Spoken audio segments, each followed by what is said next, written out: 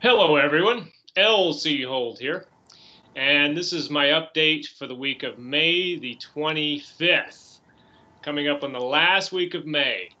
And this week we got full house. As you can see, we've gone full Brady Bunch. So everybody wave to who's above you and who's below you and to the side.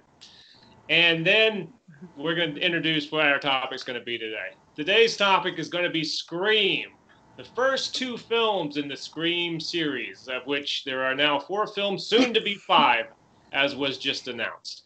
Really? So we're gonna talk about this series starting today. We're probably gonna have to do this as a two-parter, do Scream 3 and 4 on another show. But today I think will be the high point of the Scream series, at least for me. I'm not the hugest fan of Scream 3, and Oh, I thank have God. I have some problems with 4, but we'll address that when we get there. Today, though, let's start off by talking about Scream Part 1. And it all began, Scream Part 1, with a fellow named Kevin Williamson, an aspiring actor from North Carolina who moved to LA to become famous. He was a writer, too. He took some classes in writing, but he was told early on by a teacher that he had no talent as a writer. Teacher told him, just stop now, kid, because there's no way you're going to make it anywhere. This actually went on to inspire Kevin Williamson to write a screenplay called Killing Mrs. Tingle, which Yeah. became a movie called Teaching Mrs. Tingle, because when that movie came out, Columbine had just happened, so they didn't like the idea of killing a teacher. So you could teach him a lesson, but you couldn't kill him. But anyway, that's another thing for another show. Kevin Williamson, he was watching a documentary, an A&E style crime documentary, at a house he was house sitting for in Palm Springs one night. And the documentary was on the Gainesville Ripper, a true story, a serial killer who attacked the University of Florida, a man named Danny Rolling. Now, Danny Rolling was a Louisiana native. And in August of 1990, over the course of 4 days, Danny Rolling murdered four co-eds, three girls and a man, by breaking into their apartments and pretty savagely butchering them with knives. There was one victim who I believe was a dispatcher for the local police. He killed her, positioned her on the side of the bed after cutting off her head, and then Rolling put the severed head on a chest of drawers so that the head looked like it was looking at the body. So this was meant to terrify anyone who walked into the room, with the extra sadistic touch of having the disembodied head staring at its own body. So he was a crazy motherfucker, Danny Rolling. He was eventually captured in Ocala, Florida. He later confessed to the murder of a family of three that had happened earlier in the year. Now, Danny is gone. Danny Rolling was executed by lethal injection in 2006, long after the Scream movies were made. But this was the subject of the documentary Kevin Williamson was watching that night as he house sat. And so he was already a little freaked out. He went around the house and he found a window open in the house that he did not remember being open. So Williamson got even more terrified. I guess he thought Danny Rolling might be in the house. And so he grabbed the telephone and he called up a friend of his and grabbed a knife out of the kitchen. And with the telephone to one ear and the knife in his hand, Williamson walked around the house, checking all the closets, under the beds, trying to see if there was an intruder in the house. And as they did this, he and his friend were kind of going over movie trivia with each other as a way of kind of taking his mind off of things. Well, this sparked something in Williamson's mind. And this is where he first got the idea about doing a film in which you could incorporate movie trivia, a serial killer, a home invasion, a person walking around with a knife in one hand and a phone in the other. And this became the impetus for a treatment that he wrote called Scary Movie, because that's what Scream's original title was, Scary Movie. Later, the company that bought the script, took the title, and used it for a different project altogether. Dimension Films did. But for the longest time, even as they were filming, it was known as Scary Movie. So after making this treatment, Williamson holed up in an apartment that he had for 3 days, didn't come out, and started writing. And in the course of 3 days, he wrote the first draft of the script that would become the film Scream. Just wrote it really quickly. He had the idea in his mind, and he just went for it. And so he wrote that, and then he also wrote 2 outlines, 2 5-page outlines for potential sequels, because Williamson saw this as maybe like a horror trilogy. He called it, it could be like, in his mind, the Star Wars equivalent in horror was his idea. And so by June, he had the script to his agent. His agent thought it was too violent for Hollywood because it had very brutal depictions of murder in it. I mean, there's one instance where a guy is split open and his guts are pulled out. There's women's heads getting crushed in garage doors.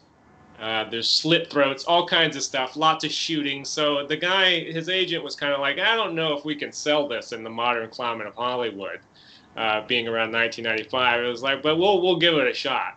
So they put it on the market, and immediately there was a bidding war over the script. They would have hated to see Rambo 6. Yes, absolutely. But the thing about this, and I guess we'll talk about this also when we get into the making of the film and the problems they had with the ratings board, it's really amazing how much things have changed between then and now. Because there were, even in 1995, there was so much shit you couldn't get away with in an R-rated movie. And we'll go over some of the examples in Scream, I guess, here shortly. But with the bidding war, it came down to 2 buyers. And I think one of these buyers was, or potential buyers, was slightly surprising. Oliver Stone actually offered quite a bit of money for this script. So think about that. Scream, directed by Oliver Stone. Kind of an odd choice. It would have been better. Well, I don't know. I must say, Ryan, that I am a big fan of Scream. I think this is where you and I differ. So we might have another one of those theoretical 6-minute fights in the alley that we were talking about on our They Live show. But anyway, the other potential buyer was Dimension Films, which was owned by the Weinstein brothers. It was a subsidiary of Miramax. Bob Weinstein, the one that's not skeezy, ran Dimension. ran Dimension while Harvey, his skeezier brother, ran Miramax. So Williamson took the $400,000 offered from Dimension, mainly because they were also interested in buying the 2 treatments for sequels that he had prepared. So he basically sold a script and 2 treatments. Bob Weinstein approached Wes Craven to direct this movie early on. Wes Craven, famous for having written and directed classics like The Hills Have Eyes, A Nightmare on Elm Street, The Last House on the Left, People Under the Stairs, Shocker. So he obviously already very well known and established within the genre. Wes Craven read the script for Scream, even though it was called Scary Movie, we'll call it Scream. And he was like, I like the script, I think it's scary, but it's too much like my earlier stuff. Because at this point, Wes Craven was trying to move out of hardcore horror. He had started doing movies like Vampire in Brooklyn, He wanted to see if he could branch out. But the one thing about Wes is, like, the last couple movies he did, Vampire in Brooklyn and Wes Craven's New Nightmare, which I love, neither were successful. So he was kind of in a weird spot in his career. He needed a hit. And he thought that hit was going to come with his adaptation of The Haunting of Hill House, which is what he was working on. A film that would later be made as The Haunting by Jan de Bont. A really terrible adaptation of The Haunting of Hill House by Jan de Bont. But The Haunting, for him at least, fell apart. So after that job was lost, Bob Weinstein offered him again the chance to direct Scream. and he took it this time. Because he was like, well, I guess I'm available. And I did like the script, but I don't know. I don't know about all this hardcore horror stuff.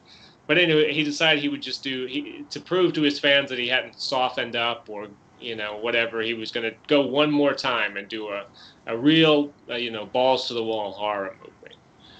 Williamson told a story about how he met Wes Craven in the lobby of Miramax and was just amazed. He said, wow, that's Wes Craven. Because, Williamson's a big fan of horror, as is evidenced through the movie. And, he was like, can you introduce me? And so the producer took him over and introduced him to Wes Craven. And Williamson said that Craven told him, I really liked your script. It was really scary. And Williamson said that at that moment he thought he could just lay down and die because Wes Craven said his script was scary. But luckily he didn't, and they went on to make the movie. Now, I'm going to go around this room. Zach Myers, have you ever heard of an actress named Drew Barrymore? Yes, I have. I'm a big Firestarter fan.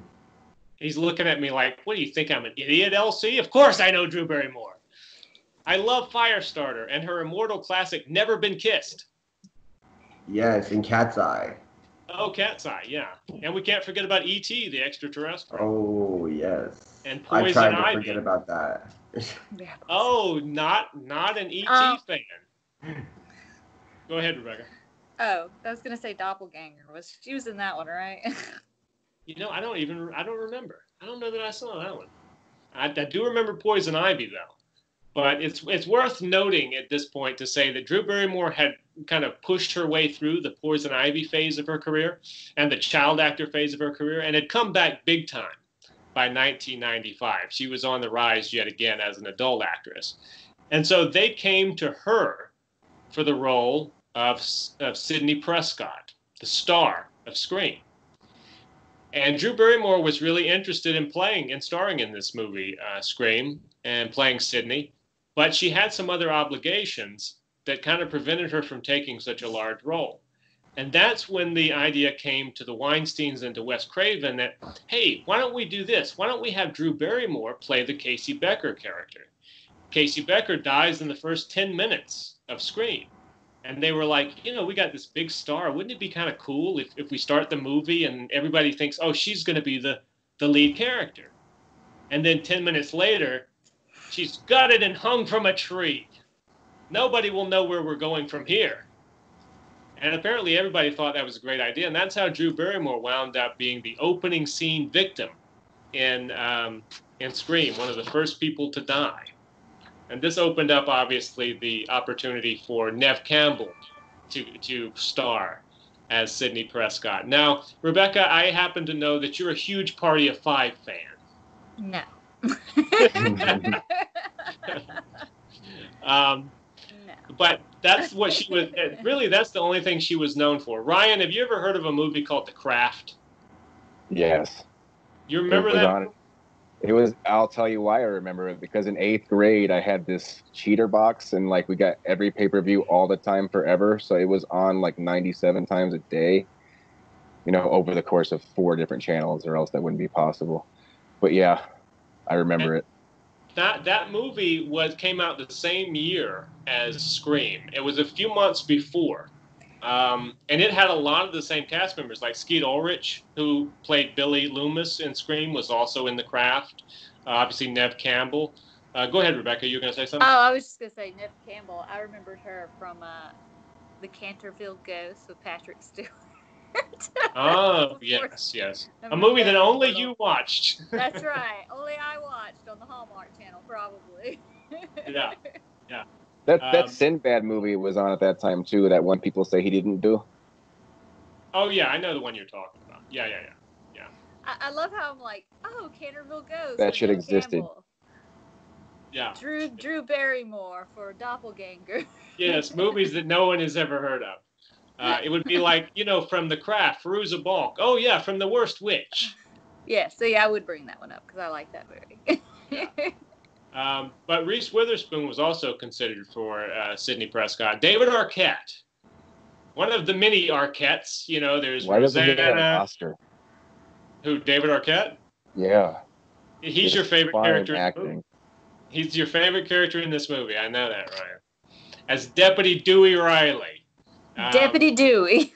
Deputy Dewey, who was written in the script as like a good-looking, kind of hulky, beefy guy, and that is not what David Arquette was. But David Arquette auditioned with kind of a goofy version of the character, and Wes Craven apparently liked that approach. So good thing for David Arquette, because I had never heard of David Arquette before I saw Scream. And because the cast are listed in alphabetical order, he got top billing on all the Scream movies, even ahead of Neve Campbell, believe it or not. So it kind of worked out in his favor because, like I said, never would have known him, because I knew obviously Patricia and Rosanna. Did he do Ready to Rumble before or after that? He did a movie after? Okay. Yeah, because like everything David Arquette did that anybody saw was after Scream. Because I'm sure he had been in stuff before, but it was not. He and Drew Barrymore would be in Never Been Kissed, the one you brought up earlier. Remember, that's true. He played the brother. That's true. Very true. There were actually quite a few people in this cast that worked, because that's the thing about Scream and also Scream 2. The casting was really well orchestrated. In so much as every hot actor who was just about to break out seemed to be cast in either Scream or Scream 2. This was not necessarily the case with Scream 3, which was one of my criticisms we'll get to when that film finally arrives. But people like Matthew Lillard and Rose McGowan, Crazy Rose McGowan, Jamie Kennedy, all of these people were just about to break out. In fact, Jamie Kennedy's first role was in Scream, and of course he played Randy, who was one of the fan favorite characters. Now, filming took place for this movie over the course of 8 weeks in April of 1996 in Southern California. Zach, I don't know if you noticed, but there was a lot of controversy about the location scouting for this movie. Have you heard this story? No, I haven't. Santa Rosa High School refused to let filming take place inside the premises after they read this script. And they were like, the principal gets murdered, and what happens, and who's disemboweled? And they were like, hell no, you're not filming in our school. Huge petition against this movie. Eventually, they actually used the community center in Santa Rosa as the high school, which it kind of works. It looks like a high school. I never really doubted it. But interestingly enough, Wes Craven. Why wouldn't you just go to a different high school? It's not like they're, I don't know, a million miles apart. I guess they just decided they liked the look of the Santa Rosa Community Center more than some of the other high schools. And it does look like a high school. To me, I don't think it doesn't look any different than any high school I've ever seen, So I guess they just like the look of it. They like the little square area where they all sit outside by the fountain for the scene where you get to know all the teenage characters. It's weird to say, though, that Wes Craven was almost fired from this movie. That's kind of crazy to think in hindsight. But Bob Weinstein did not like the look of the killer's outfit and the mask. Again, strange to say because it is so. It's the entire marketing campaign, but okay. Yeah, exactly. Yeah, when they were filming the movie, the producers did not like that. They said, this thing is silly looking. It's not scary. I don't buy it. And so what Craven did was he cut together 13 minutes, like a test reel of some of the scenes they've done with Ghostface in action. And after that, Bob Weinstein, seeing it within the context of the scenes, was like, oh, okay, I get it now. Fine, you can keep it. But for a while there, he did not like the Ghostface outfit at all. Another thing to mention that the DP on this movie is Mark Irwin. Mark Irwin has worked many, many years with many, many directors and is a great DP. But he and his crew made a little bit of a mistake which actually got Mark Irwin fired. I was saying Wes Craven almost got fired. Well, Mark Irwin did get fired. The final scenes in this movie where the killers are revealed. They shot all of that. But here's the problem. When they looked at the footage, it was all out of focus.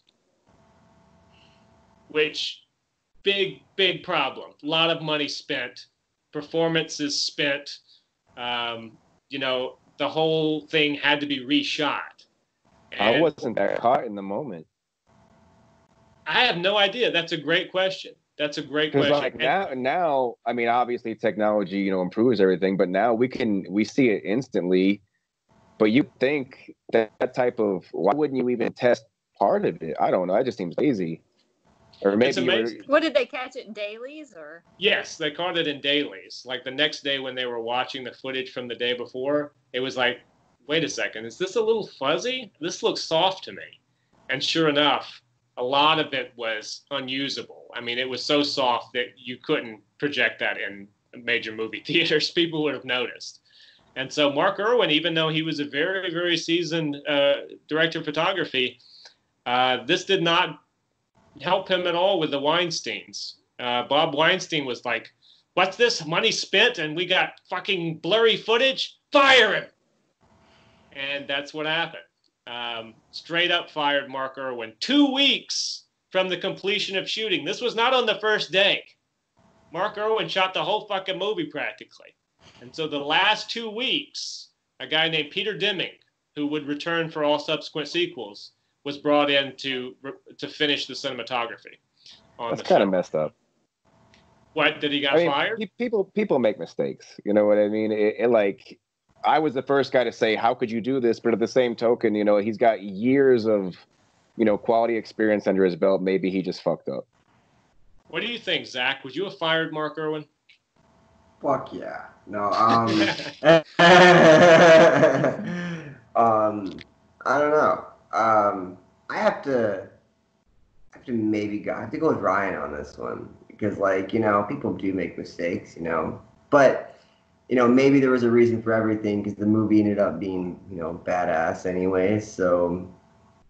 Yes, that's true. I do really like the cinematography on the first Scream. I think some of those shots, the Dutch angles on some of the murder scenes, I remember particularly like when Rose McGowan's in the garage and the first time she sees Ghostface and the camera's at a tilt, you know, and all that kind of little subtle things I thought Mark Irwin did beautifully.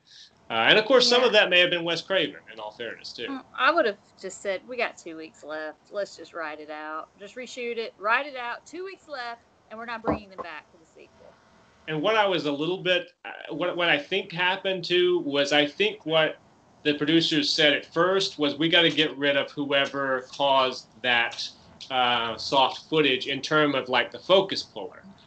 But Mark Irwin brought his own people on, and I think he took the fall for his people. He was like, if you fire them, then I have to go. And so then they were like, okay, you going? Bye. You know? Oh no. Yeah. Yeah. So it was one of those ultimatums that did not work in Mark Irwin's favor. Now, as I said before, the title was changed around this time as they were wrapping up production to Scream. Neither Wes Craven nor Kevin Williamson liked the title Scream. They thought their original title was much better. In hindsight, I can't imagine this movie being called Scary Movie. Yeah. It doesn't fit. And I'm not even talking about the movie that they made that became Scary Movie. You know, just if you look at this movie, I just don't see this being called Scary Movie. I think Scream is the right title. Now, there were a couple additions to the script that Bob Weinstein insisted upon. He read the script, and he said, 30 pages of this script. We got a bunch of people talking. Nobody dies. You like my Bob Weinstein impersonation? He says, nobody dies. So we got to fix that. There's got to be a death in here. Kill somebody. Fuck it. And so, Kevin Williamson was like, "Oh, okay. Let me see. We could kill maybe the principal." And they were like, "Yeah, I never liked Henry Winkler anyway. Kill him."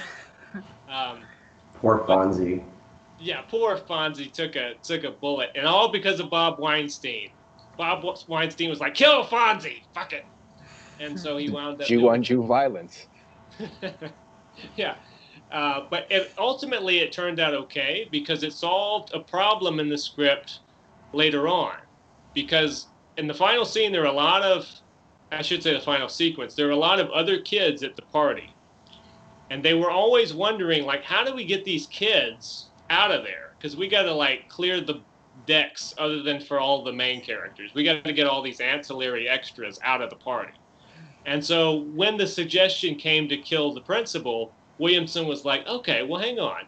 If I put the principal's death in there, well, that will give us an excuse to get rid of the other kids at the party. Because if you remember the movie, what happens is Randy gets a call that says Principal Humphrey has just been found gutted and hanging from the goalpost on the football field. And then all the kids are like, oh, let's go before they tear him down. And they all jump in their car and race off to go see the dead body. So that's how they solved that problem, was with Fonzie's body hanging from the goalpost, which you never see, but you hear about. And they all leave.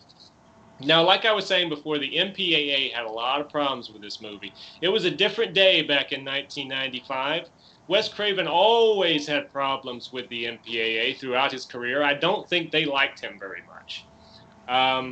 Some of the things that they did not like about the first cut of Scream was at the beginning of the movie, Drew Barrymore's boyfriend, when you see him in the original cut, she turns on the light and he's gutted and his intestines are actually spilling out of his stomach cavity when you first see him. And they were like, you can't have intestines coming out. They were like, you can show him after he's gutted, but you can't show intestines rolling out.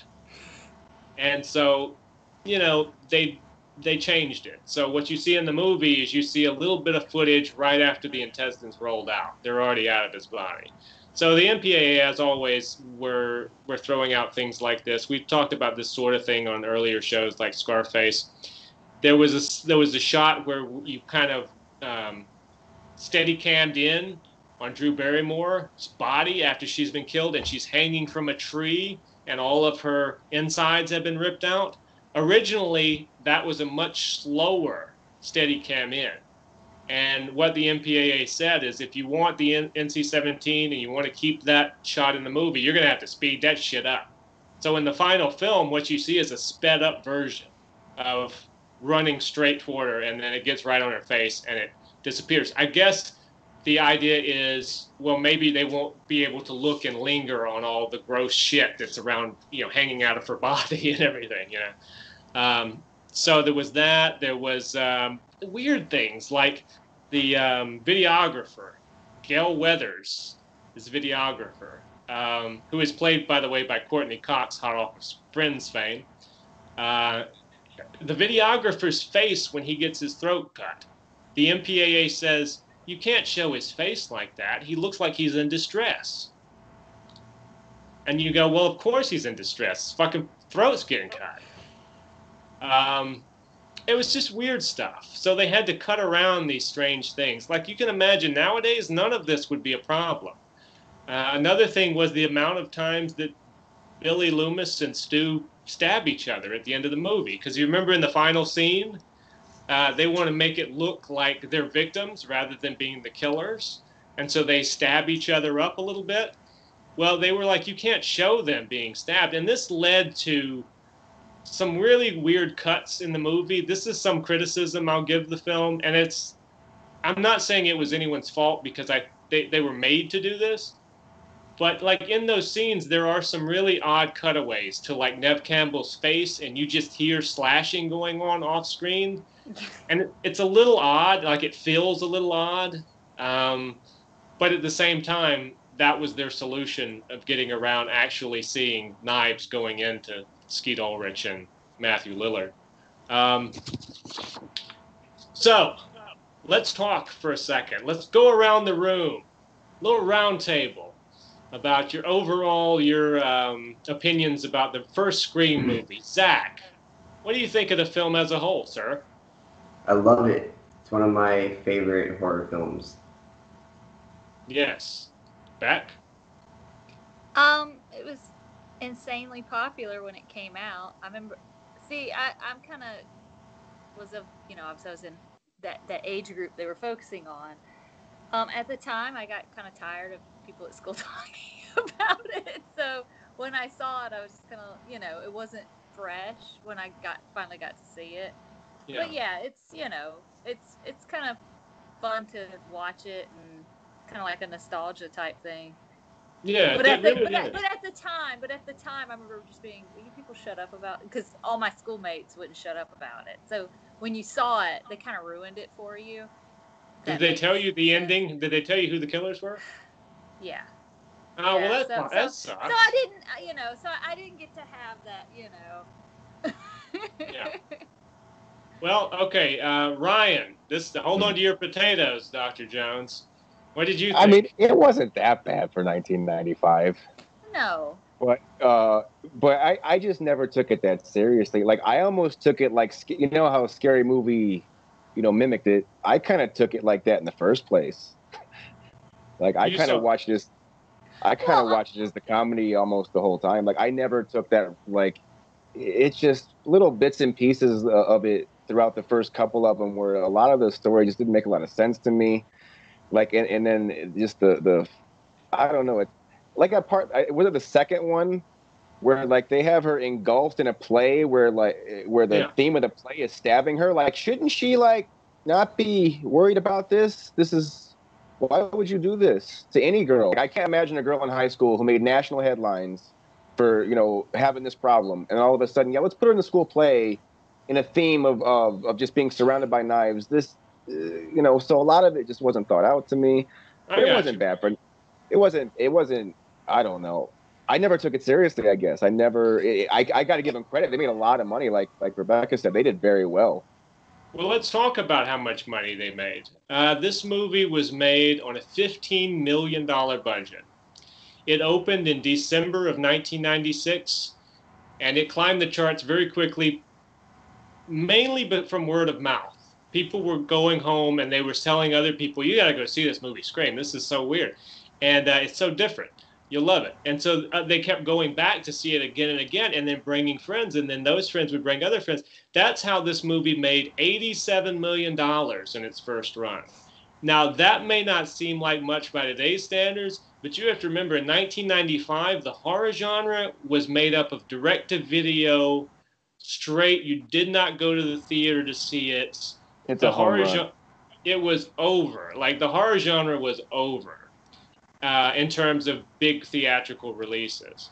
And this was the first movie prior to things like Blair Witch that really made horror a bankable genre again. Like people were like, wait, what? You made how much on this?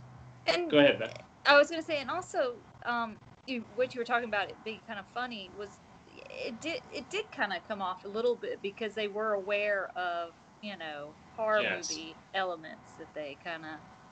And I will say, the first time I saw this was one of the first movies that actually mentioned real movies. Yeah.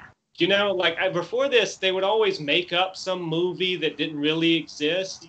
But when I first watched this and they were starting to talk about, like, there's a joke in the first 10 minutes of the movie about how Nightmare on Elm Street is the first one's better than all the other ones. And you're like, oh, the guy that directed this is the director of the first Nightmare on Elm Street. So they're like making jokes about the director of this movie and something he did, and kind of poking fun at the series that he had sort of disregarded or disowned.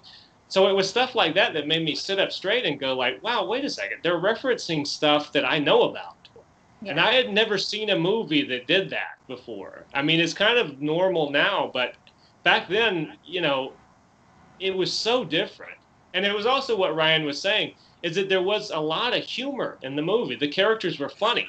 They were smart, and they were making jokes about each other, and they weren't really like stupid teenagers. I was going to make a bad joke. I was saying, well, except for Sleepless in Seattle. Remember, they kept joking about An Affair to Remember. That was the whole premise of the movie. Oh, right, yeah. But back to Scream. Sorry. What happened with Williamson after the success of this movie is that every script he ever had any involvement with was greenlit. I Know What You Did Last Summer, which was an adaptation of a Lois Duncan book, a pilot for a TV show called Dawson's Creek, which became an enormous success, mainly because of how much Rebecca viewed it. My sister watched that show, and I was just always wanted to just put my head behind the back wheel of my dad's truck and just have him back over me. Now, I will say that Dawson's Creek, I think the first season, which was like 5 or 6 episodes, I didn't mind the first season so much. But after that, that show became really tedious, really quick. It was, very tedious. We have to keep this going because people are watching and we're making money. Yeah, and it went, and keep the train moving at any cost, Dawson. And Dawson got really boring. I was never a big fan of the Dawson character. I thought he was a whiny little bitch.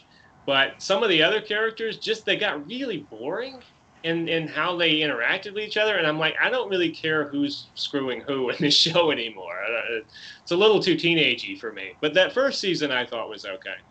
But anyway, that's just some examples of Williamson's success after Scream. He was the hot screenwriter. In fact, that script I was telling you before that he wrote inspired by the mean teacher, Killing Mrs. Tingle, was eventually directed by him. So he got to make that script. He got to bring that script to life himself. I'm not a huge fan of the film, Teaching Mrs. Tingle, but I just think it was kind of cool that he got to bring to life his first ever screenplay. Now, Zach Myers. Myers. Holmes in that too? Yeah, she was from Dawson's Creek. Joey, Tom Cruise's future wife, I guess. Zach Myers. You ever heard of a movie called Scream 2? I'm asking the fuck is that? I'm just asking like the stupidest questions you ever ask anybody on a show based around Scream today. So, because you had no idea I was coming at you with that question, did you? No. But I liked it. No, you did. You liked Scream 2. Well, I like Scream 2 too. Scream 2. And that's what they should have called the sequels after Scream 2. Scream 2. Yeah. That's right. Scream 2. Yes. You're still screaming. Yes. But I will say though, who the fuck's that guy in the movie that like gets on the table and like sings? Jerry O'Connell. Yeah, fucking hate that guy. Yeah. If they would have just not put him in the movie, it would have been 10 times better. My Secret Identity. Yes, and he was also the fat boy in Stand By Me. Remember? Yeah, I didn't like him then. I didn't like him then either. Yeah. Everything he's in. Yeah. See, Ryan I just always think. I do actually. We're on the same wavelength on that one. Every time I see him, I hear the theme song to My Secret Identity. And that scientist guy and him flying around. And isn't he a twin? No, he's not. I don't know if that's his twin brother, but he did have a brother who was in some movies around the same time in the 90s as Scream. But he has like an identical twin, doesn't he? His brother's not identical. No, they look similar. But I don't. The brother, I just remembered Jerry O'Connell is his name, and he was in that TV show Sliders. I don't know if you remember that. And then he left the show, and then his brother took over, like, as the lead of the show. That much I do remember. But anyway, yes, he was cast in Scream 2. Scream 2 was fast-tracked after Scream 1. And when I say fast-tracked... Can't imagine why.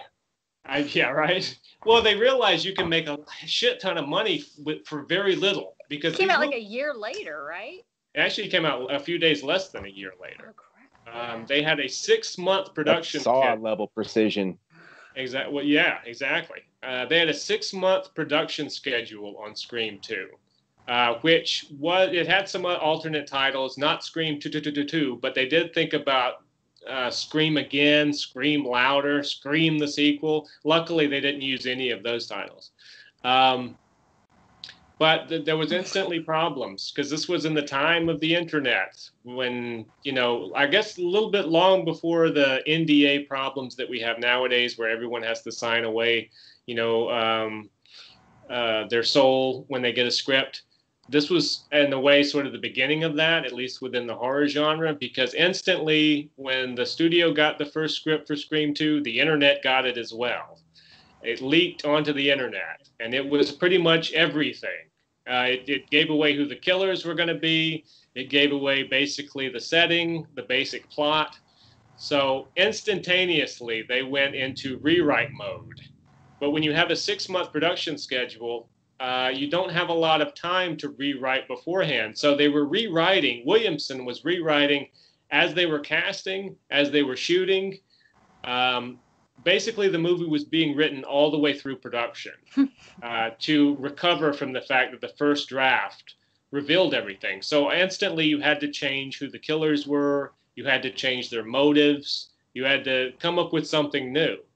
Now, the thing about the shooting of this movie, it was done in Los Angeles and in Atlanta, at a girls' college in Atlanta, because Scream 2 is set a few years after Scream. The characters are now going to a fictional place called Windsor College. You had everyone who survived the first one pretty much, at least in terms of the principal cast. Nev Campbell as Sidney, Jamie Kennedy as Randy, David Arquette, Dewey, and Courtney Cox as Gail, Liev Schreiber as Cotton Weary. They all returned. But you had Rebecca. But we had a slew. Apparently Ryan has lost you, Rebecca. But I haven't. I can see you. On my screen, gone. Well, we're slowly being axed one at a time by Ghostface. That's right. That's right. A whole new slew of cast came in. Sarah Michelle Gellar, Buffy herself. I'm just waiting for Rebecca's eyes to roll because I know she had to deal with Buffy for many, many years. That was another favorite of her sisters. Elise Neal, Zach's favorite actor, Jerry O'Connell. Laurie Metcalf from Roseanne, 9 years off of Roseanne. She appeared in this movie. Timothy Olyphantastic, otherwise known as Timothy Olyphant. Hey, that made me happy. I like him. You like Timothy Olyphant? Yeah. You a big Justified fan? Totally. Is that how the fuck you say his last name? Yes, Timothy Olyphant. Yes. Man, I wasn't even close all these years. Or if you're a friend of his, Timothy Olyphantastic is his nickname. But anyway, they were kind of the hot ticket cast in town. You know, like everybody was trying to get into Scream 2 after Scream 1. The budget was increased just a little bit from $15 to $24 million. And again, you had the opening scene. This was already a trademark. In the first 10 minutes of these movies, you had to kill somebody famous and kill them brutally. And so this time around, they decided to shoot the opening scene at the famous Rialto Theater in Pasadena, California. And the opening victims were Jada Pinkett, before she married Will Smith, and Omar Epps. They're going to an early screening of a movie called Stab. Again, really clever idea, because I would never have necessarily thought of this. So the movie that comes out in Scream 2 is a movie that's based on the events of Scream 1, only it's called Stab. So in Scream 2, you see scenes from this movie based on the events of the first, but they're all mixed up. Like, you can tell that they tried to make it look like the screenwriter got the details wrong, you know? And they even paid off a joke from the first Scream where someone is asking Nev Campbell's character, Sidney, who would play you in a movie? And she goes, oh, God, all my luck, it'd be Tori Spelling. And then in Scream 2, you find out that the star of Stab is Tori Spelling, you know? So they're paying off jokes from part 1 and part 2, which I thought was really clever. Robert Rodriguez. Say that again, Ryan? That part's good. Yes, Robert Rodriguez. That part's good. He directed the scenes of the movie within the movie. The stab scenes, like when they recreated the opening of Barrymore. That makes a lot more sense why it's good. Yes. Robert Rodriguez directed all the stab stuff. The stuff where you see like Heather Graham playing the Drew Barrymore character, all that was Robert Rodriguez. That's because in the fictional world of that film and stuff, all those stab movies are supposed to be directed by Robert Rodriguez and stuff like that. Because they show his name in the theater and stuff. I always loved that. Yes. Because what you find out in part 2 is that Gail Weathers, the reporter from 1, has written a book called The Woodsboro Murders based on the events of the first film. And then that's been turned into this movie, Stab, which as the Scream series goes on, you discover they made a lot of stabs. They made a lot of stab sequels. But anyway, again, there were all kinds of MPAA type issues, but they started thinking of that beforehand on Scream 2. And what Wes Craven's solution ultimately was, hey, I know what we can do this time. Let's film the scenes with way more gore. And that way, when they make us cut things, we can say, oh, okay, we can cut this because we didn't intend it to be that gory to begin with. And so it was sort of an around the barn to get to the door type way of avoiding an NC-17 hassle on the sequel. Surprisingly, the MPAA did not request a lot of cuts in Scream 2. Mainly because when they watched the movie, they said that thematically they understood what the movie was saying more. And so they thought that the violence shown was more justified than in the first film. So ironically enough, they shot all this extra gore thinking they were going to have to cut it. And they didn't really have to cut it unless they wanted to in Scream 2, which was an unusual sort of predicament. Ryan, what is your favorite part of Scream 2? The end. The end of it. Zach, you're the person I should have asked this question. What is your favorite part of Scream 2? I love it when Buffy gets hucked over the balcony. Somehow I knew you were going to say that. I knew that. Yeah. That's a good one. That's No. a good. I probably would have used that if I could remember a lot of it. It's been a long time since I've seen these.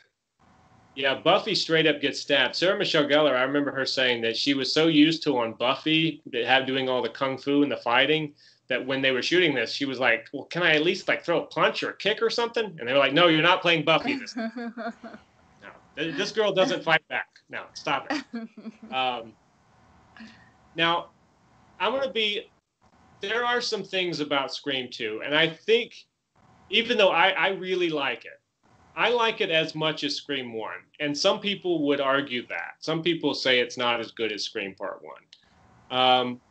Now, that said, I can point out a couple things about Scream 2 that I could maybe criticize a bit. One of them, I think, it was just a problem from the fact that they were rewriting and writing as they were going. There are certain elements, such as the scene where they're standing in front of a chalkboard and they're tying the names of the new victims to names of previous victims. They're like, well, this girl's name's Maureen. Like Sydney's mother was named Maureen. And this guy's name is Stephen. This, like the guy that was gutted, his name was Stephen. And so you're like, oh, okay, so there's some sort of pattern going on. Fine. And then after that scene, you never hear about that again. It's like, okay, so we're connecting the names and that's important, but then other people start to get killed that don't have any connection name-wise or in any other way to the previous victims. And so what was the name thing? You know, it's just sort of an odd scene. It doesn't go anywhere. Maybe I think it's part of the predicament of having to rewrite it so much. You're trying to make everything make sense over the course of a couple hours, and you're trying to do it in warp speed time. It's just not gonna. That's not how you should make movies. No, right. I mean maybe they just should have just said forget it. If they want to ruin the ending for themselves, let them ruin it because we want to make a good film. That from 15 years from now, somebody will watch and go, it's a decent film instead of what the hell happened. It does kind of feel like this. It does. It does feel like the thing where, maybe that was a big deal in the earlier script, and they were trying to figure out how do we work it into the new script, and they just sort of ran out of time. Now, there were other things. I think that the twist of who at least one of the killers is at the end, I don't think it's all that surprising. I remember sitting in the theater, and when Timothy Olyphant was revealed as the killer, I was like, well, of course it's Mickey. Where the fuck's he been this whole time? Because he's in like 2 scenes in the movie, I know. I mean, I think one of the brilliant things about the mystery in the first film is that, number one, you don't know there's 2 killers. Yeah. And so you have scenes where one guy is there and the other guy is there. And so you're assuming that one person is doing this. And so if you watch the movie, it's like, well, it couldn't be Billy because he's here when the killer. And it can't be him because he was there when the killer. And so you go, oh, well, who's the killer in this thing? And then, of course, you reveal at the end, there's 2 of them, and they're kind of trading off the costume. And you go, oh, well, that's why, So I thought that the killer's identities in the first one were very... It was neatly kept secret, cleverly kept secret. Like I said, in this one, yeah, I was not shocked that Timothy Olyphant was the killer. I was just like, yeah, okay, well, I mean, yeah, he's never around, so I guess But you can't tell me to find out the second killer was Roseanne's sister didn't blow your mind. Now, that's the one I will definitely give, because that I thought was a really clever twist. And Laurie Metcalf, she got a lot of praise for this performance she gives as the deranged mother of Billy Loomis, because people weren't used to seeing Laurie Metcalf, like chasing people around with knives and going full deranged, going into full deranged mode, trying to kill Nev Campbell. It was like, whoa, wow, what's she doing? Roseanne's sister's gone nuts. And she plays it extremely well. I thought it was one of the highlights. Yes, she does a great job as Billy's mother, which is funny because we never learn what her first name was. You know, she in the movie she goes by the alias Debbie Salt, but you discover her real name is Mrs. Loomis. You never know what her first is. She's Billy's mother or Mrs. Loomis. But anyway, I thought that, yes, you're right, Zach. That was a very good twist. And that I did not see coming. I think Mickey says in the movie, you didn't see that one coming, did you? I was like, no, didn't see that one coming. Do you know who the original killers were meant to be, Zach? No, I don't. In the original leak script, the killers were Derek, who is your favorite character, played by Jerry O'Connell, and Hallie, her roommate. Man, I would have walked the fuck out. I would have been so pissed. Yes, those were the original killers in the leak script. You find out that Sydney's They should have boyfriend... had him in Scream 3 getting letters from I Zach. mean, then you just go, girl, you need to stop dating because you keep dating people that are... Right? Sydney does not have good taste in men. That's for sure. Yes, if she can find deranged men. But it come to find out in the final version of the movie, Derek is a good lad. He's an all right boy. He wanted to save her, but he couldn't because he was tied to a giant star. And so Olive Fantastic shot him right through the heart. But no, yeah, that was the original ending.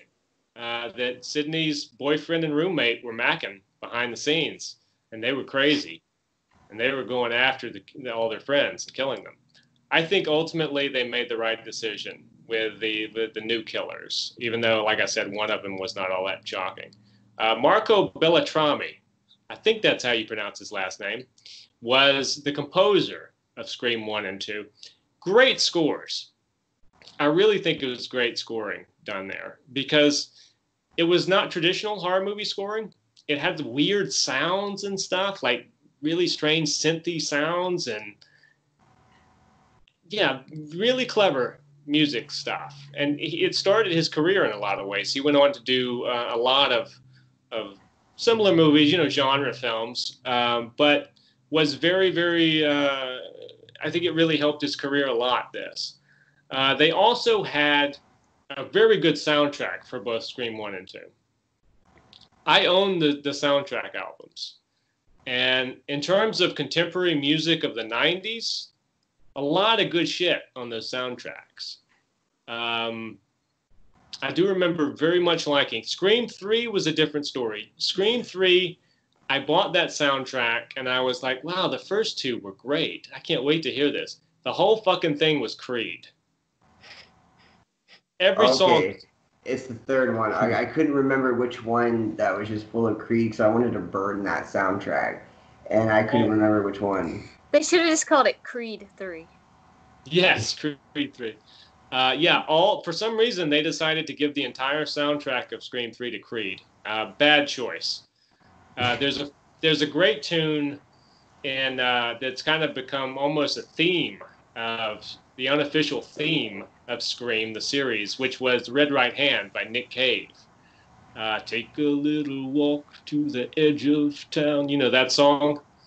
You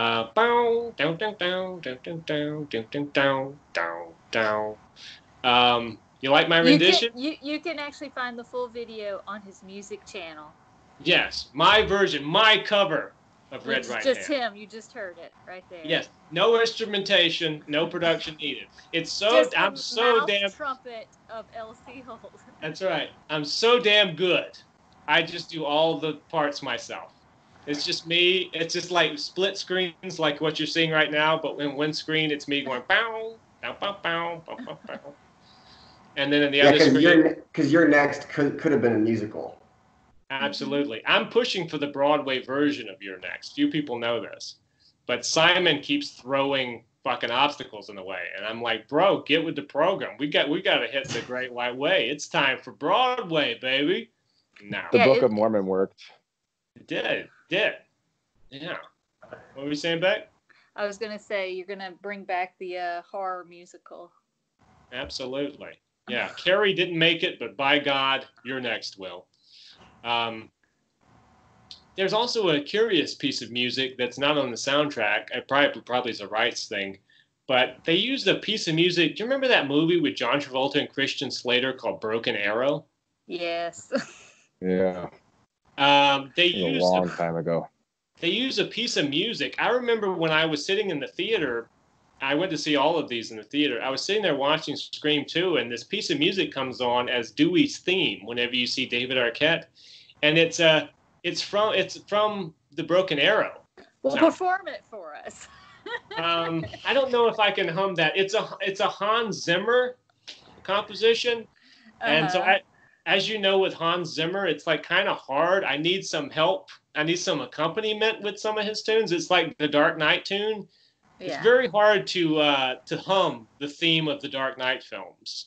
You know, I need like Ryan, you do the bass, and Zach, you take the horns, and I'll do the melody. It's not like the Danny Elfman one, you know, where you can just hum it, like you can just go with it. Hans Zimmer, you kind of need some accompaniment with some of his stuff, you know. Inception is another example. It's like I can't do that one-handed. But anyway, a Hans Zimmer piece from Broken Arrow was used as Dewey's theme, which is strangely fitting. I mean, it works well. The story I heard is that that Wes Craven and the editor had stuck it in as a temp track on the soundtrack or on the first cut of the movie, which temp track is just where you put a piece of existing music on and you say to the composer, basically, this is kind of the feeling we have. So, you know, think about that when you're composing it. But sometimes you have a situation where they call it temp track love, which is where a director will fall in love with a piece of music from the temp track and be like, could we just keep that? And that was the case here. They put the Hans Zimmer from Broken Arrow theme over some of Dewey's scenes, and they were like, that kind of works. Let's see if we can just use that, which is what they did. You know, you just paid the producers of Broken Arrow for the use of the music. Now, before I go into the success of the... That's what all the kids are talking about. Absolutely. Before I go into the success of the Scream 2 film, I do want to point out something that I always thought was funny. In the two Scream movies, especially in the first one, there were a lot of Sharon Stone references, which I'm sure was in Williamson's script. But Sharon Stone, as you might know, has a connection to Wes Craven. Are you guys aware of this? No. She appeared in a Wes Craven movie early in her career called Deadly Blessing, but there is actually more to that story. Because in the 80s, Wes Craven was married to a woman named Mimi Craven, right? Mimi, and this is going to get kind of weird, but I'm just going to point this out since it does relate to Scream and all the Sharon Stone references. Mimi Craven left her husband for Sharon Stone. Okay. And so Wes Craven... Was there a video? Unfortunately, no. The thing about it is Sharon Stone allegedly sent to Wes Craven 24 black roses when his wife left him. For her. So it's kind of odd that there are so many Sharon Stone like references and sort of jabs in these Scream films. And I'm like, is that Wes talking or is that Kevin Williamson? So anyway, I just thought I would point that out. Kind of an interesting That's far bit more interesting than the score part. Isn't it though? Yeah. That was like the bombshell of this whole thing. Like, wow. That was the juicy part. But anyway, Scream 2 opened in December, almost a year to the day after the first one. It's kind of funny to mention in hindsight, both the James Bond movie Tomorrow Never Dies and James Cameron's Titanic were pushed a week because they didn't want to compete with Scream 2. So in hindsight, that's funny. Titanic was moved to avoid competition with Scream 2. Scream 2 did not have the next like 12 weeks mapped out. Yes. Well, I mean, Scream 2 obviously did not make $1 billion, but it did make over $100 million in its first run, which ain't bad for a $24 million movie. And it's also an improvement on the gross of the first film, which is not always the case when you have sequels. Huge hit, surpassed the first one. I guess we could go around the room and say what each of us thought of the sequel in comparison to the original or just in general. But I don't know, Zach, I think I know your opinion. What do you think of Scream 2? Better than the first one? Same? On par? I thought the first one was better, but the second one I did like, though. I thought it was good in its own way. I thought they did bring in good people, like good actors in it for the most part. But yeah, I loved it, and I think that's where it kind of, the first two kind of start to. Well, we'll go into that another one, but yeah, the first one's way better. Okay, all right, Rebecca. I thought the first one was better. When I saw the second one, I was just kind of like, okay.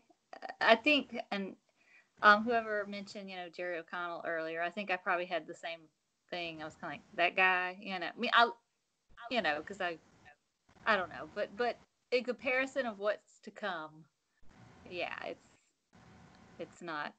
Yeah, you appreciate. I appreciate it more now than when I did when I first saw it. 'Cause at first I was like, yeah, it's not as good. They're never as good as the first one. And then. Now, before I get to Ryan's opinion on this, I want you to raise your hand if you don't like Jerry O'Connell. Now. Oh my God, are we getting all? Ryan, I can't see your hand. It's oh my there. We got 3 hands, 3 nays for Jerry O'Connell, 2 or 4 if you count Zach twice. Wow. Nothing personal though. It's like I don't want him to get hit by a car or anything. See, you were telling me that Ryan, you were telling me the Mimi Craven thing was the juicy part of the show. I'm shocked by this that you guys hate Jerry O'Connell so much. I just never had any. Particularly in this movie, I don't know what it was. I just kind of like that guy. Dude, when Jerry was up on the thing and Hitman shot him, I thought that was like awesome. I was like, yeah, F that guy. You cheered. I love it. Fuck yeah, Hitman. It's not anything he does. He's got this smugness about him. I don't know what it is. Like, I don't know. I love that I've made this discovery today. This is the most unexpected part of the show. It makes me want to go through the whole cast and ask you to raise your hands. I mean, I'm fascinated now. But we don't have time to do that. We've about run out of we've run out of show. So we can't go through the cast. But I think I knew. Oh, I'm sorry, Ryan. Yes, I did not get to you when I was asking your opinion of Scream 2 in relation to the first one or just in general. I'm not the biggest fan of just because something's a sequel doesn't mean it has to be the same movie. You could have sequels to things that are a continuation of a much bigger story, but sequels like this that are nothing more than a play on whatever created it, like the Final Destinations, you're just watching which a couple of those I actually liked. I liked some of the sequels to those, but I was over it, after the first one. Okay. All right. Fair enough. So we've had some kind of varying opinions. People who love them, people who don't like them as much, and then sort of in between. So I think we've kind of covered the gamut today, the whole spectrum of Scream 1 and 2. We will be back and talking about Scream 3 and 4.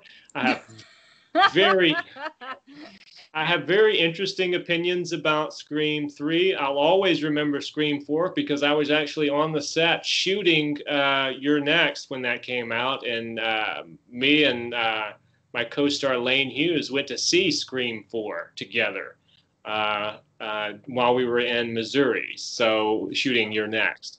So I might tell you some stories about that when we get to the Scream 4 section of our next Scream episode. But for now, we've run out of time. I want to thank Zach. Thank you for being here. Thanks for having me. I want to thank Rebecca. Yep. And, of course, Ryan, the killer Rayonec. And I want to thank all you guys. Russian balls. Yes, Ryan, suck my Russian balls. That's an inside joke for the internet that they don't know what the fuck I'm talking about. But there you go. Well, now they do, sort of. Okay, so we've reached the end of the show. I want to thank the audience for watching. As I said, I want to thank my co-hosts. And until next time, make sure to take care of yourselves.